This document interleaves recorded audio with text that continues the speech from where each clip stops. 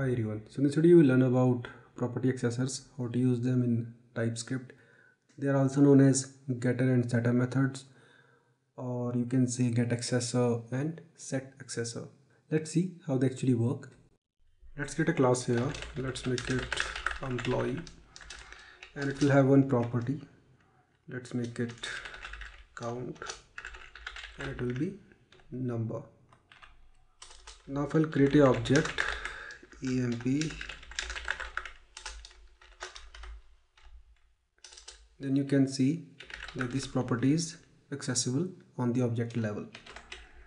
Let's do one thing, create one method to get the value of this count. So let's make it get count. So it will simply return the count from here. Just make it this dot. Okay, let's do the assignment. Make it 100. I'll make use of console log and get the count. Save it. So this is the output. This is pretty much basic example how you can set a property and get its value. But if I want to add some check before doing the assignment, I can add one more method here, that will be set count.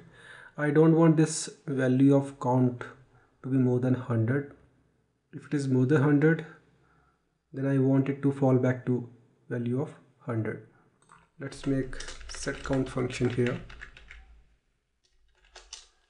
So it will take a value, just put some space here, and that will be of type number. And this dot underscore count will be equal to count.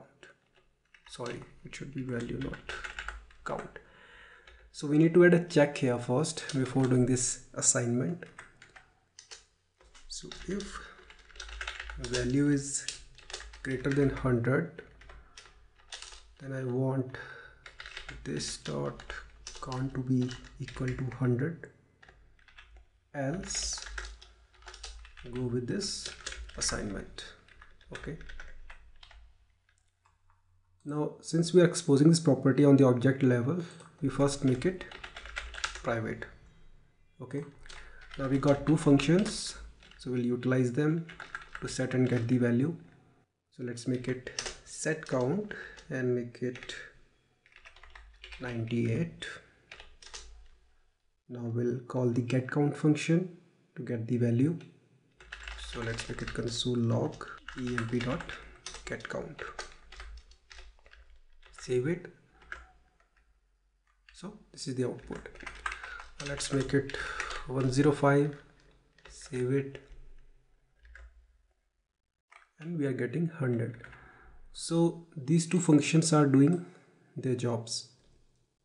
But there is one more better approach rather than using this set count and get count function. So that approach is using property accessors. Let me show you how to use it.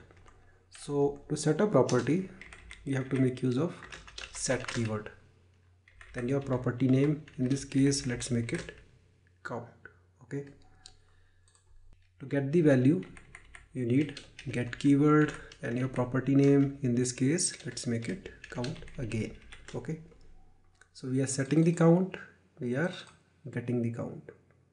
Now just remove this piece of code.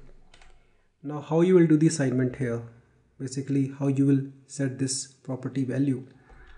To set it, you have to make use of emp dot count. Okay, now you can do the assignment here like this, 95. Now if you want to get the value, just make use of same format, emp dot count. That's it. Just save it, and this is the output. If I'll try to set the value more than 100, let's make it 150, we'll get 100 in return. So this is set accessor, this is get accessor. Set is used to set the value, get is used to get the value. I hope you got the point how they actually work. See you in the next video. Have a nice day.